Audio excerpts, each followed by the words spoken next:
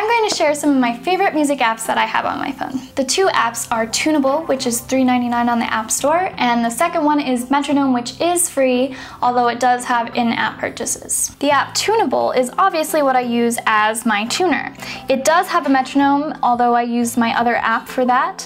One nice thing about this tuner is that you can change the tuning. So you can go to settings, go to tuner settings, and you can say maybe 441. You can also change the temperament and the microphone sensitivity. So let's go back to our tuner right here. I'm gonna play a note so you can see what it looks like when you're in the center of your sound.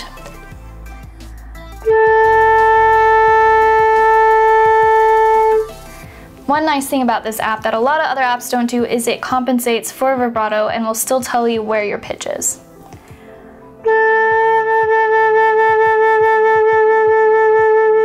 The other app that I use for my metronome is also called Metronome, which is right here. So you can change your tempo like this, and you can also change the meter right here. So let's say we are in 4/4.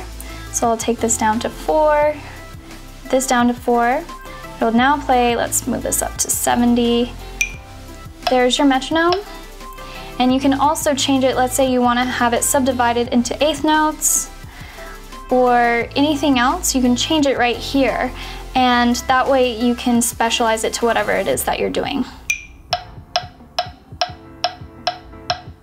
The last thing that I like about this app is you can tap in a tempo if you're not sure of what it's going to be. And now it'll play that tempo for you. Thank you so much for watching. Make sure to subscribe to my channel because I put out new videos every Thursday. You can also follow me on Instagram, Facebook, and Twitter. And you should also check out some of the other videos I've done right up here.